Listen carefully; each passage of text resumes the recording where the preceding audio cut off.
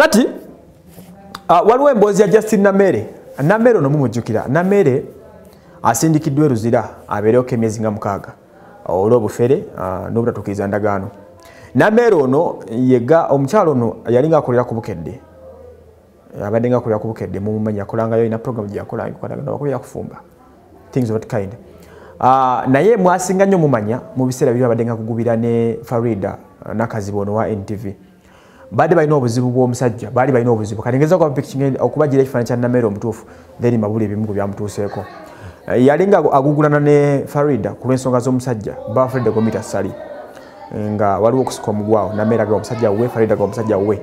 Apaka final ejuzi mwabiwulira ndiko no wagala ogendako mu kooti nga Nameere awabira Farida ebintu ekikola ng'ekyo. Naye basooka nga beesootinga ne biggwa.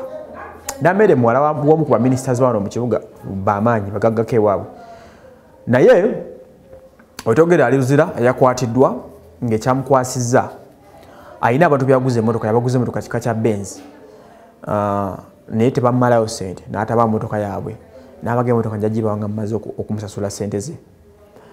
Ne batuuka ekiseera nga bamubanja emmotoka naye ng'emmotoka tagireeta. Okitegeera? N'atuuka ekiseera nga bagamba mbu yabadde nga abavumirira abasinga omeseji obatiisatiisa nti ye w'amaanyi. Bagenda okiraba nga mutuufu alabika agenda kubakuula bukozi ssente zaabwe.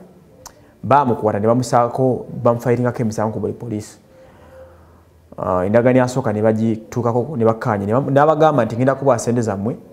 Emmotoka n'alabika okuba nga yali agivuddeko nga takyaswagibawo balabika yagiguza omuntu omulala.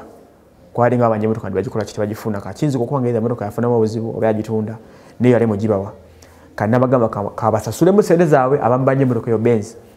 Ne bakkaanya abawe ssente mu February 2018 last year. Okuva olwo taddangamu kulabibwa wantu bonna abadde nga yeekweka ng'abula nga talabikirako ddala nga n'okubatiisatiisa.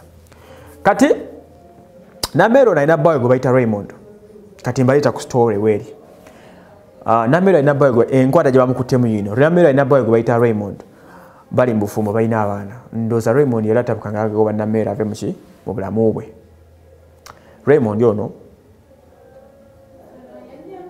bagenda ku poliisi. Raymond amugamba nkugobye naye n'omwana sigenda bakuwa. Kati abadde na issues ne Raymond nga za bufumbo. Yabadde agenze ku police station ya Jinja Road okuwabira kukola ku nsonga za Raymond. Kumbe bananyini motoka buli wamu bali bateekawo bambega abamubega. Bwe batadde akatuuka ku poliisi awaaba emisango gye bambega ne bamukwata ku nsonga z'emmotoka.